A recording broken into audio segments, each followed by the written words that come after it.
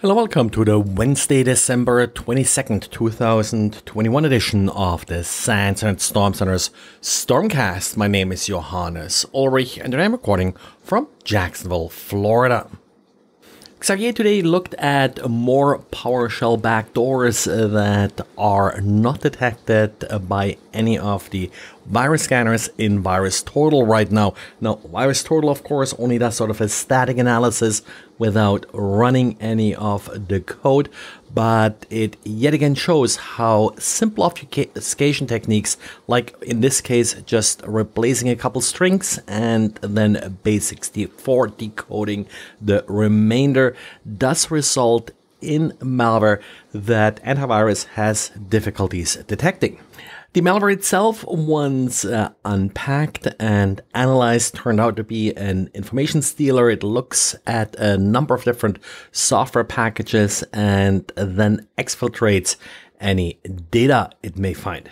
While not really a crypto miner, the malware does appear to call itself Gold Miner and does connect to a host at mywire.org in order to establish a command and control connection.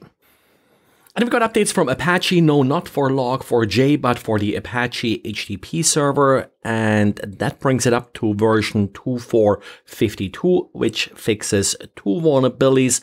One is a possible null dereference or server-side request forgery in the forward proxy configuration. That actually is the one that I would almost rate more importantly, even though it's really only moderate.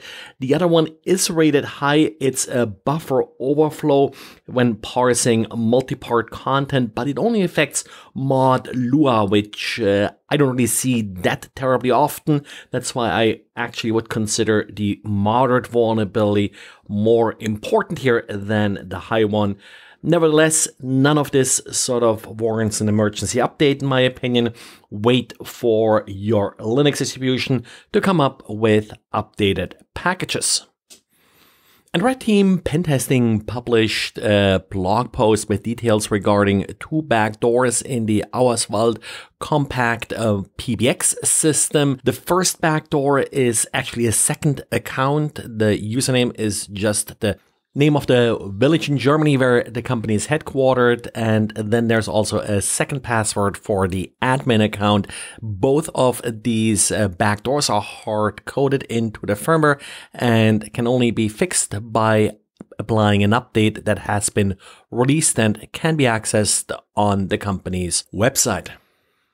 And Cisco's Thales research team posted a blog post with several vulnerabilities in Garrett metal detectors.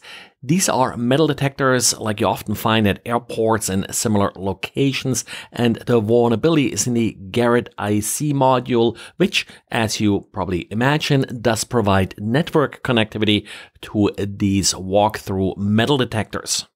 Vulnerabilities include buffer overflows and authentication bypass vulnerabilities that allow code execution, reading, writing files, or just shutting down network connectivity. Of course, with these vulnerabilities, settings could also be changed, like, for example, the sensitivity of these metal detectors, which then, of course, may render them ineffective. So yet another interesting thing connected to the internet. And just a quick obligatory update on Log4j. Nothing really all that groundbreaking new. There is now a red team and blue team challenge around Log4j in the Holiday Hack Challenge. They updated that today or yesterday, I believe. And a number of companies and organizations also announced that as a precaution, they shut down part of their services. For example, the US Patent Office. And this is actually not a terrible idea given the holidays that, well, maybe instead of forcing overtime on people, just shut down a couple systems and actually take the weekend off and worry about patching once you are refreshed and have time to take care of it better. Well, that's it for today. Thanks for listening. And as said before, there may be a short podcast tomorrow, but otherwise, talk to you on Monday. Bye.